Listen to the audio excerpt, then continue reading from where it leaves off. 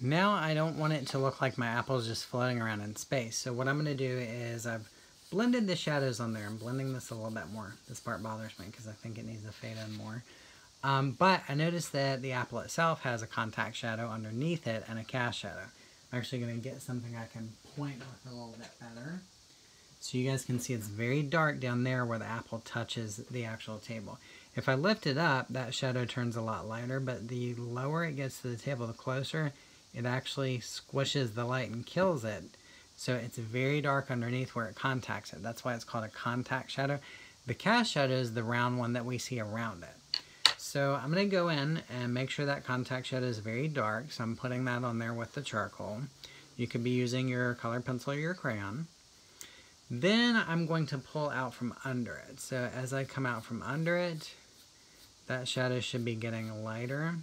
And I know it's a round shadow, but I'm not going to draw a circle and color it in. That's something a little kid could do. A little kid can't do all this hard work that we're doing. Then I'm going to pull out from underneath it. Here it looks almost like painted. It has a very painterly effect. This looks very scribbly. It looks like the way a little kid would use a crayon. But if you're going back over it, blending it like we're talking about, then you want it to have that painted on effect. Your strokes will not look like a little kid, even if you're using the crayon. So I'm going to pull out from underneath it.